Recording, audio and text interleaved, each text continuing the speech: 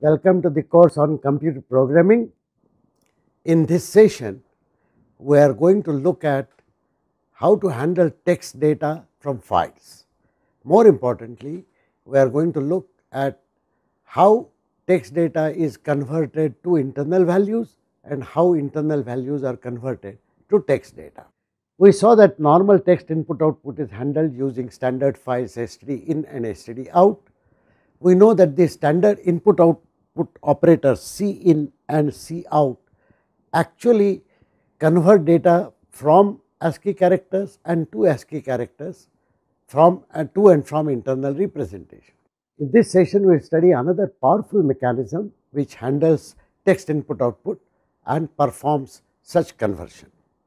There are special functions available in C++ to perform formatted input and output operations. These are called scanf and printf. For scan, formatted input, and print, formatted input. Parameters to these functions have a format string which describes how such conversion is to be accomplished. This format string is followed by variables or expressions which are to be read or which are to be printed. What C++ does is it applies an appropriate format pattern to each value, either for interpreting characters in the input string and converting these to internal format, or for generating output string from the given expression by converting internal values to the output format. Here is the printf function example. Consider we have a declaration int roll equal to 1, 2, 3, 4, 5 and int batch equal to 1, 1, 2. Obviously, these numbers are stored in variables roll and batch in internal appropriate integer format. If I say printf %5d %3d \n comma roll comma batch, observe that the first parameter in the printf function is a string. This is called the format string. The other two are names of variables whose values are to be converted into a formatted output. Notice that %5d is actually a format specifier, %3d is another format specifier. There is a blank in between here and there is a new line character. This blank and the new line character are produced verbatim on the output. In short, if we use the printf function like this, it will produce this line 1, 2, 3, 4, 5 blank 1, 1, 2 followed by a new line character. Observe that this blank comes from this physical blank.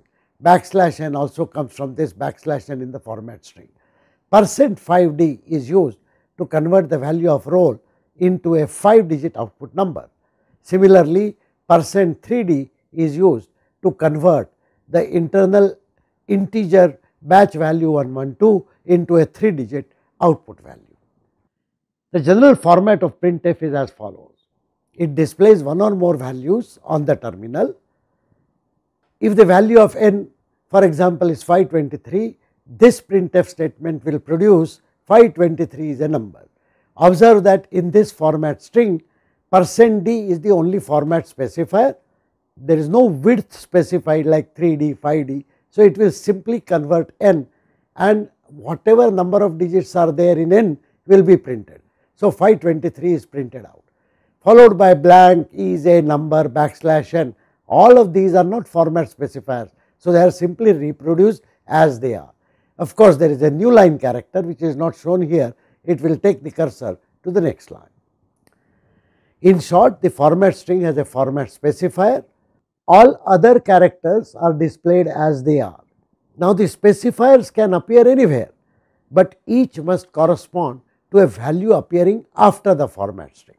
In this example, there is only one value appearing after the format string. So, there is only one format specifier, but there could be more values here and more format specifier here. These are some examples of format specifier. %6d will mean 6-digit integer. %7s will mean string which is to be fitted in 7 characters. %8.2f will mean a floating point representation, but total of 8 digits, 2 digits after decimal point. %8.2g means the same thing, but if the number is very large or very small, it will use an E notation if required. Here is an example of scanf. Scanf does the opposite conversion.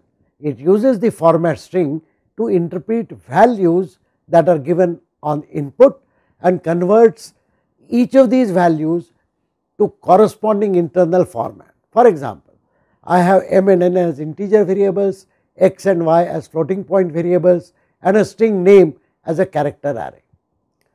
Notice I have written here and m and n and x and y. The reason is that scanf is trying to get values inserted into these variables. I must obviously pass these variables by pointer reference, otherwise these variables will not change when they come back from the function. It is very important to remember to use and m and n and x and y whenever we wish to get values for m and x and y. Why have we not used and name? Well, the name is actually a character string of 40 characters in array, and please note that the name of the array itself is a pointer, so we need not say and name. Now, if I give input in any one of these lines, it will correctly associate the same values to the variable. So, I can say 25 blank, 2 blanks maybe minus 78, 1 blank, 0.00763, 1 blank, 345.29, 1 blank, my name is Chandra. You can see easily what are the values that we intend to give to these variables. Notice that cin would have accomplished the same thing, but scanf does it as per our format specification. Please note that the same format specification will work even if we give data like this. So far it appears very similar to cin, but there is some special feature scanf which permits us to do things which we cannot do using cin. Consider this example. I have an integer variable a floating point variable x, and a character array item code.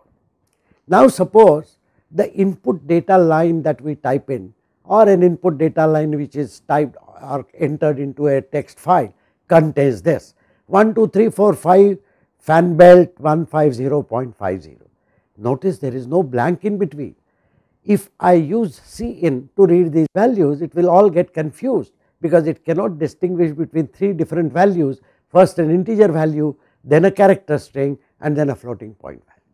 However, using scanf, I can prescribe a format string which says %6d, %7s, %f. It means first 6 spaces are to be converted into an integer number.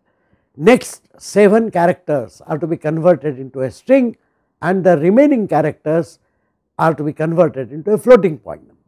Notice the 3 variables are written as and a, item code, and x. As usual, item code being name of the array, it itself is a pointer, and we are appropriately putting pointer references in scanf so that the values so obtained by the function are actually inserted into our variables in the main program.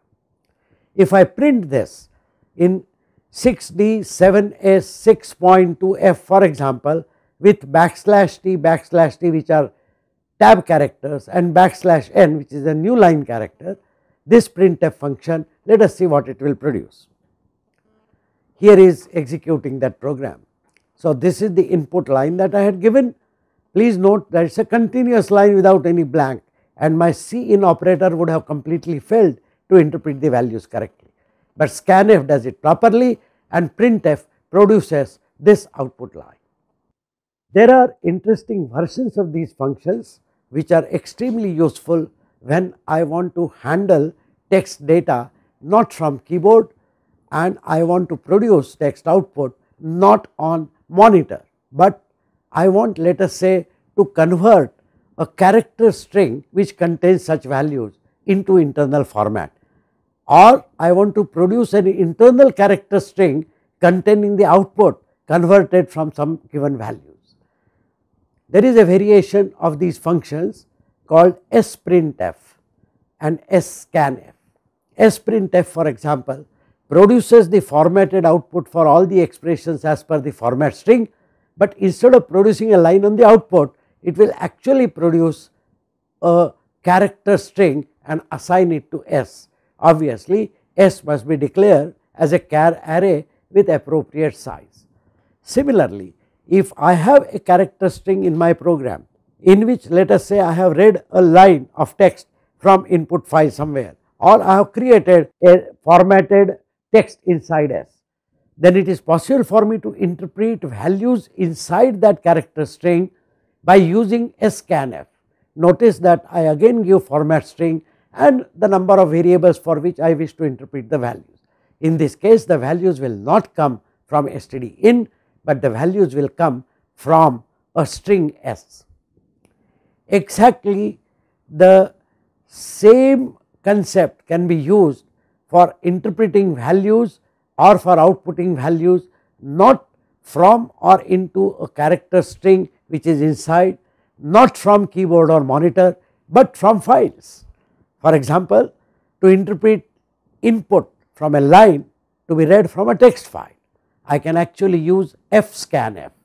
Notice that fscanf has exactly the same components as scanf, namely a format string and a list of variables, but the first parameter is fpin, which obviously is a file pointer which has been associated with an input text file. In exactly the same fashion, I can output a formatted line to a text file by giving fpout as the first parameter for fprintf. The rest of the specifications for fprintf are exactly like printf.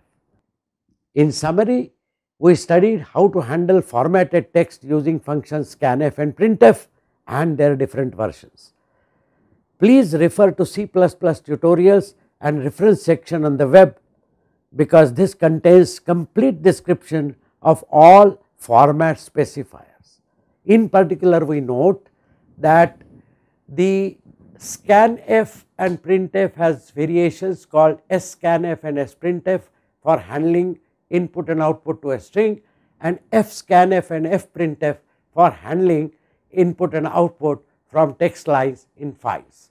In subsequent sessions, we shall use this feature to read large amount of data from a text file and produce special files which are called binary files.